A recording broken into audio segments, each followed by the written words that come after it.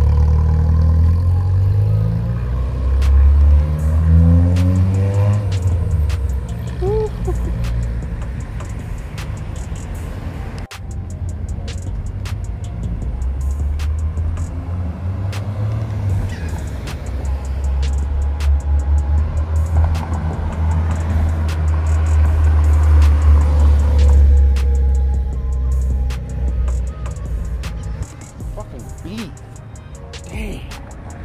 Woo.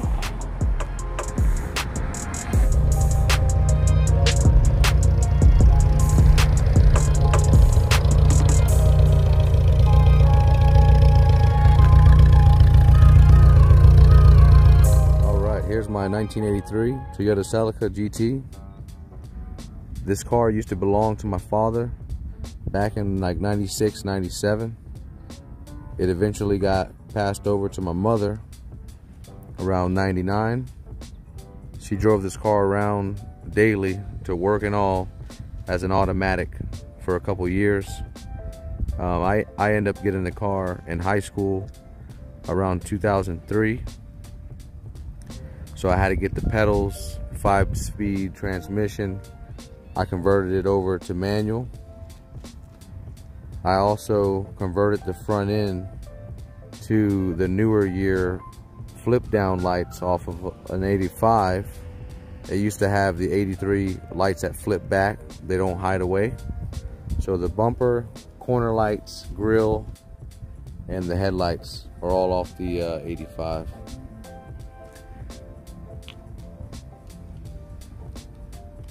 The wheels that are currently on the car are 16x8 American racing wheels.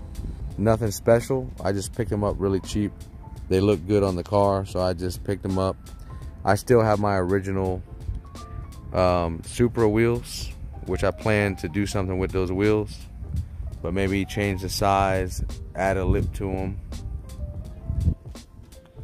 On the rear of the car, I converted it over to a Supra tail lights,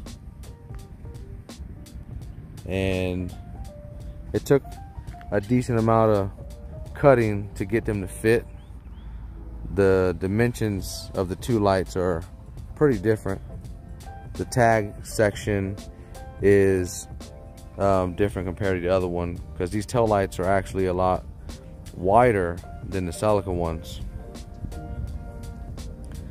It has a little Apex N1 exhaust. Came off of my cousin's 240.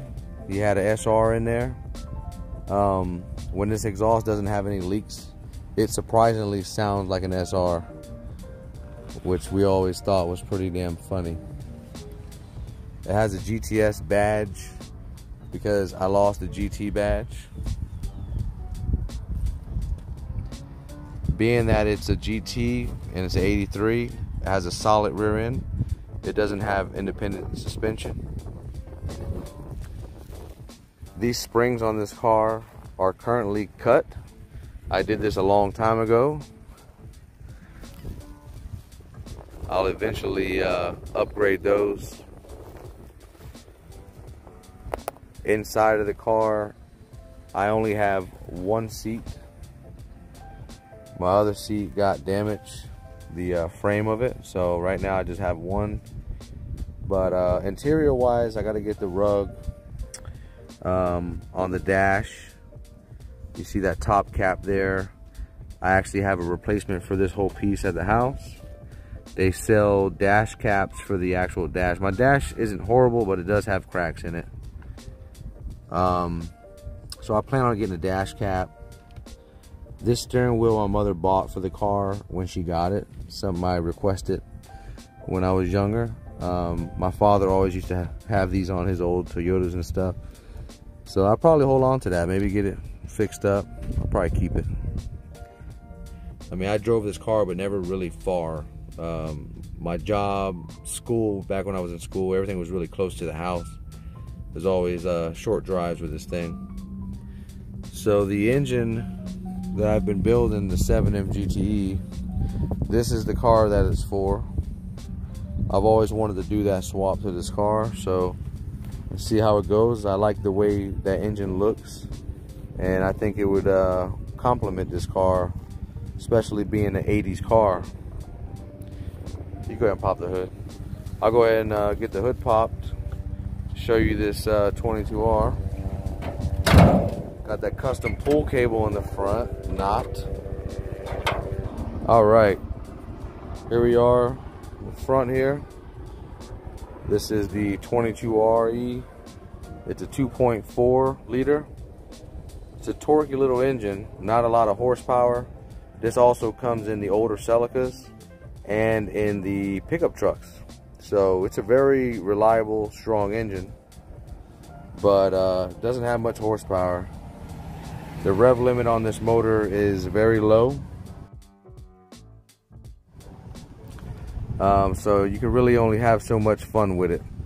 But if you need a car to make sure you get to work every day, this engine right here won't let you down.